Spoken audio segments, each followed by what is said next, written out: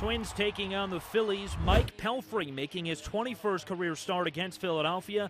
That's the most he's made against any team. Top of the first, fills up 1-0 with 2 outs. Delman Young with a single into right field. Jimmy Rollins comes in to score from second, and the Phillies are in front 2-0. Bottom of the fourth, man on first.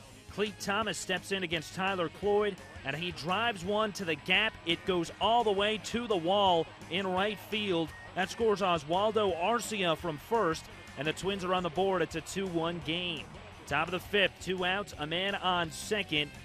Ben Revere drops in a single against his former team. That scores Michael Young, and it's a 3-1 game.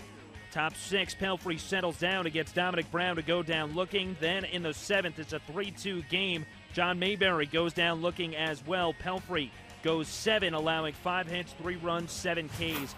Bottom of the 8th, a man on second. Thomas steps in against Antonio Bastardo. And the pitch, a swing and a drive, hit well to right field. Back goes Mayberry, turns, that ball's off the wall. This will tie the game.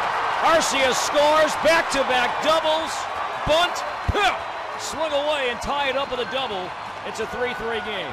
TIBN with the call. Later in the inning, runners on the corners with 1 out. Justin DeFreitas now into pitch against Chris Parmalee.